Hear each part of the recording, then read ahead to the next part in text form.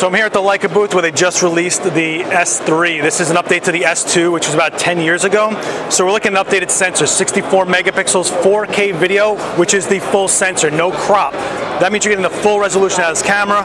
On top of that, you still have the amazing Leica sleek design. It is pretty much the same features as the S2, about 3 frames per second. It has a bit of weight to it, which is great because if you're shooting 64 megapixels, you're going to show camera shake up really easily if it was a lighter body. A lot of heft, but look at that minimal design, 4 buttons total, and we're talking about a 3/8 and a 1/4 20 mount on the bottom, not to mention all the ports you need on the side. This is a really great beast of a camera. The S2 is due for an update. This seems like a pretty great addition to the Leica line. 64 megapixels, medium format, amazing. So I'm here at the Interfit booth with my buddy Steven over here. Haven't seen you in a while. It's yeah, Photo Plus. About a year, basically. You guys have been known for very affordable, very dependable lighting. And you've had the Honey Badger out for a while, but this is the new version of it, which is battery powered. Correct. So tell me.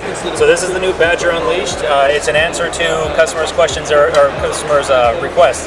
They're looking for a light that had the specifications of the S1, the high-speed sync, TTL battery, but in a form factor similar to the Honey Badger. Right. So this is 250 watt seconds, and again the same high-speed syncs, the same TTL that our customers love with that.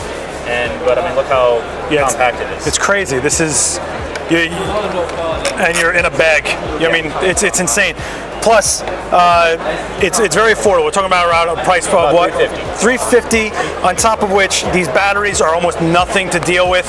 Plug and play, go. You can shoot on the beach anywhere you need, no worries, no problems.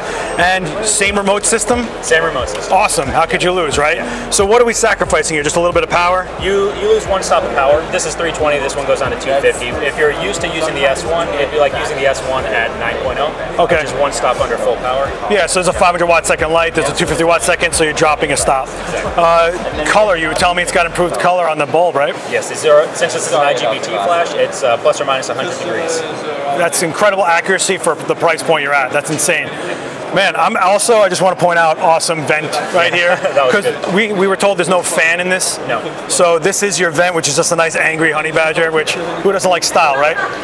Dude, I'm always watching your company. You know, I'm a big fan of your stands. Yep. So thank you so much. We'll be watching this one. And pre-orders now? Pre-orders are available now, shipping 1st or 2nd week in November. Awesome. Check it out, guys.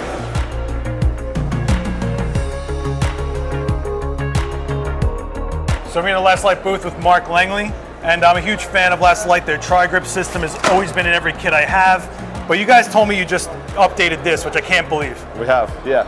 We've come out with the product because tri-grip's a great product, it folds down nicely, but sometimes photographers want to get it in their camera bag because they're traveling light. They might be on a motorbike, they might be in an aeroplane. So the challenge was, can you make a reflector this size fold down much smaller? Okay. So we've been working on it for a long time, many years actually, but we've now come up with a solution. This is the new Lastolite by Manfrotto Halo Compact Reflector.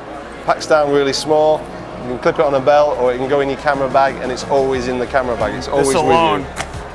This is great. The handle alone took up a lot of space in my bag, so I always have to be like, do I really need it? Do I gotta bring it? Exactly. And I always try to find a way to make it happen. Now I don't have to even question it, right? Now you just leave it in your bag, it's always with you. So let me show you how it comes together. This is the fun part. So open out the bag. Got the cover, and then the handle. So this all nicely clips together. Oh, one more there. There you go. That's the frame. Now we need to clip on the cover. Really simple. So this one we're showing here is a silver white. So it's standard colours that every photographer needs. So just clip that on.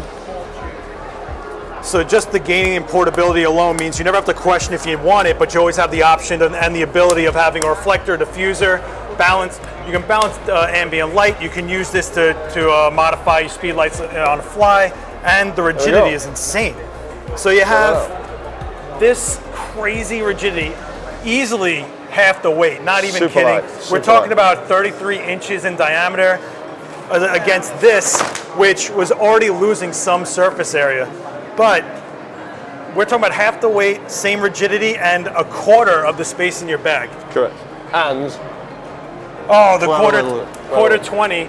so you can just mount it however you want. It's an easy grip, which means that I can use a super clamp really easily if I had to. I can use any type of clamp system really, but this, there's no question. Unbelievable, great job. Long time coming, huh? We got there in the end. All right, man, Mark, thank you so much. Yes, take care, thank you.